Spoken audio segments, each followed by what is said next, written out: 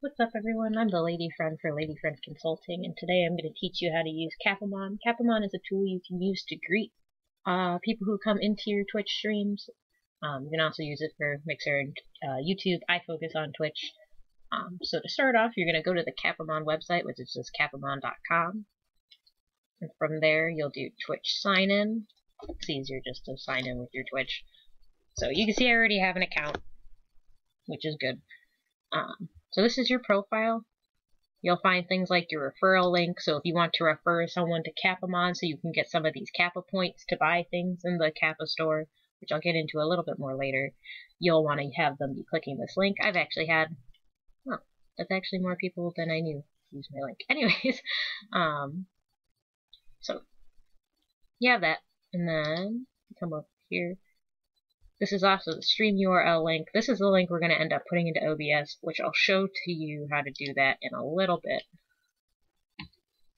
First things first, you're going to want to go down to the marketplace and get yourself a Kappamon. Not all of them are going to cost these Kappa points or coins. There are definitely free ones, so there's like the cat. There's a whole lot. And then a lot of them come with these things called mutations. It just means like different variations to the whatever Kappamon you are choosing. There's the extra animations, extra stuff you can have them do.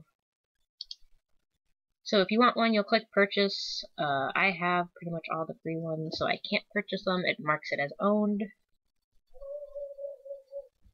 If you go to collection over here on the left side, this is where you can find all the ones you have.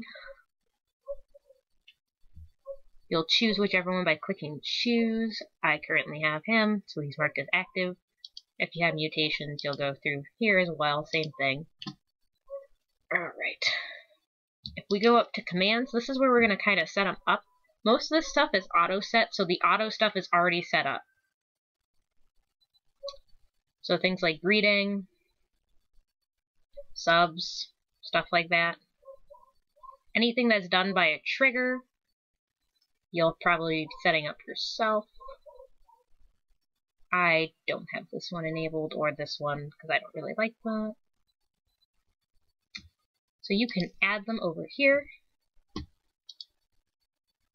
That's how you type in the command. This is the message they will say. If you want to have variation messages, you type into any of those other ones. You want to use an image, use that. The animation you want them to do, you choose from in here. The type you can pick, trigger, keyword, or scheduled. You cannot create your own automatic ones, like with the greeter ones, where it's automatically set up, or someone types in chat for the first time to say hello. You can't make those. You can only make trigger, keyword, or scheduled. So scheduled, think are like timed messages. They go every however long you want. Trigger is ones that would be like exclamation point command. Keyword would be like if there's just like a specific word that gets typed in anywhere during the chat, it'll end up appearing. You choose the group that you want to be able to use it. So say you just want it to be for mods. Duration, cooldown if you so choose, and then you'll save it to make it a thing. We go back. If you want to find variables to make interesting commands, you'll find them here. These are the variables they have for you. Okay, from there, you'll go up. You could choose the direction they are facing. Want to show the commands, link your Spotify if you're doing song requests with him. Animation speed, I just do normal. You have a user blacklist, speech bubble configuration, the color, the border, the font, do stuff like that. They'll save it. So let's go back to that profile. I'm not going to open my stream URL link again, but you'll click this to pull it back up after you have it and you're ready to go. And then you're going to come over into OBS, which I'm going to show you here, OBS Inception. And what you'll do is you'll go to settings, or no, my bad. You'll go to this little plus sign on the sources section, not the scenes. Add. You're going to pick browser, and this is for OBS Studios, keep in mind. You'll do create new, or for me, I already have one, but create new. You're going to paste the link in the URL, and then hit OK, and it's going to do the thing. I already have one good to go, so I'm going to delete that, and I'm going to pull my Kappamon in just to show you how it looks. Greeter. Okay. There he is. And then you can just place him how you want. Size him how you want with the red thing, just like an image. That color.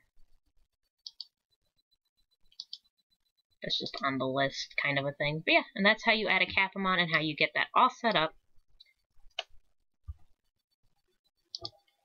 for your OBS Studios from Kappamon. Thank you guys so much for checking out this first tutorial video on Kappamon.